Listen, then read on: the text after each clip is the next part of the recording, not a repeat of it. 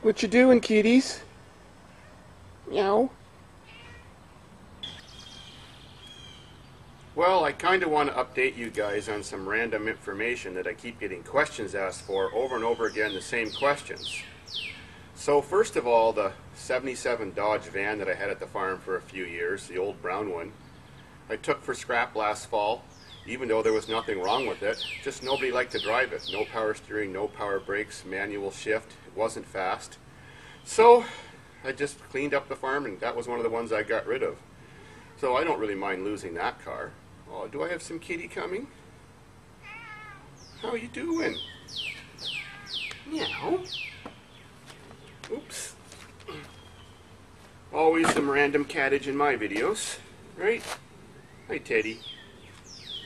Well, I got a list here. Next one is racing. Why aren't we doing any racing videos? The kind everybody got sick of last year when we were on the field, we were doing it so much.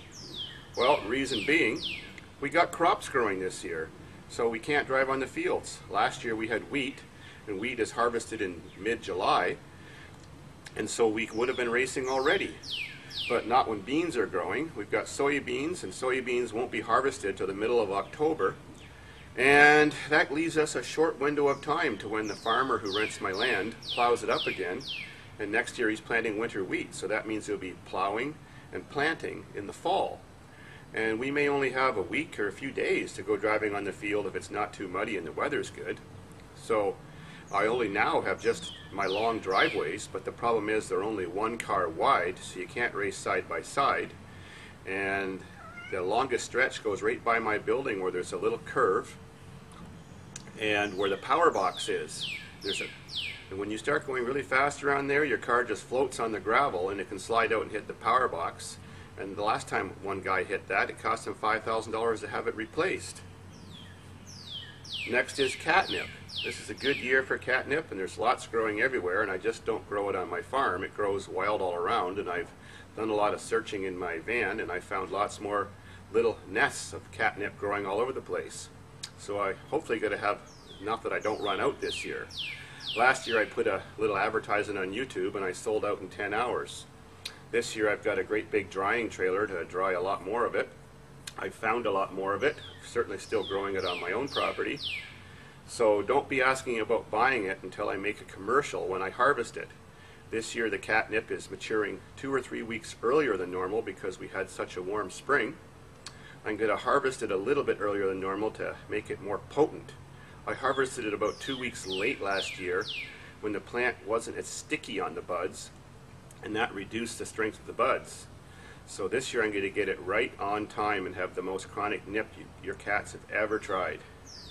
So just wait to the commercial when I'm done advertising it and shown drying it. Then contact me to buy some. The half car was scrapped out last year too. Had way too many things wrong with it, so I'm going to build a new half car, and it might be out of my 98 Plymouth Breeze. Oh, and one more thing. Everybody keeps bugging me about why Rick doesn't race his dune buggy go-kart against my kart. Well, reason being is, one, we don't have the field available for side-by-side racing, and number two, the clutch is really bad in it, so it slips a whole lot as soon as you drive it for a minute or two.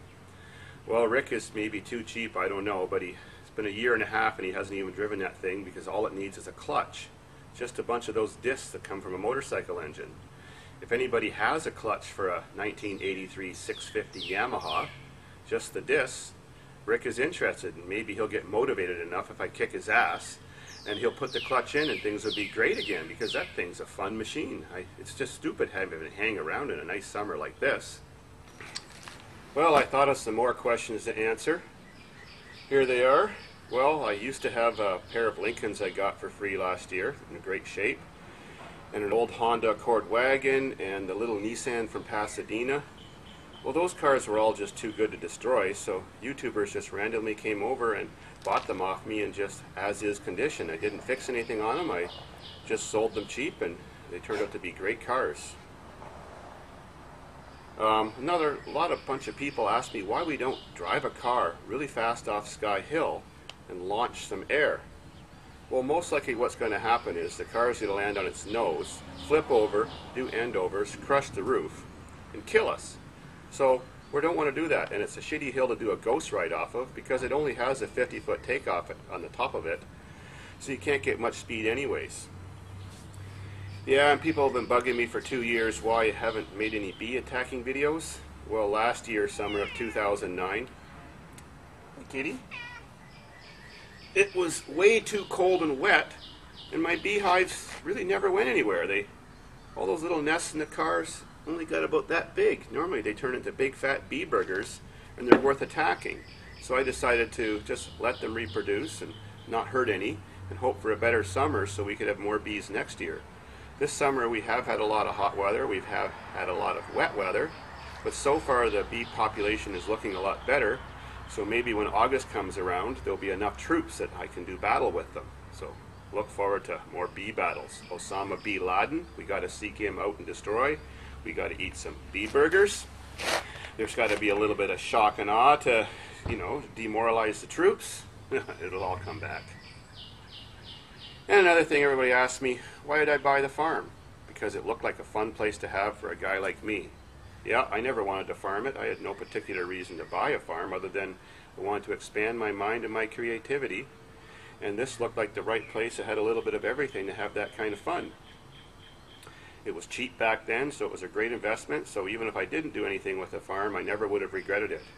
But look what it's turned into now. Canada's most famous farm. Strange what the internet can do, and I never used to have anything to do with computers. Sweet. Yes, always stealing a hug.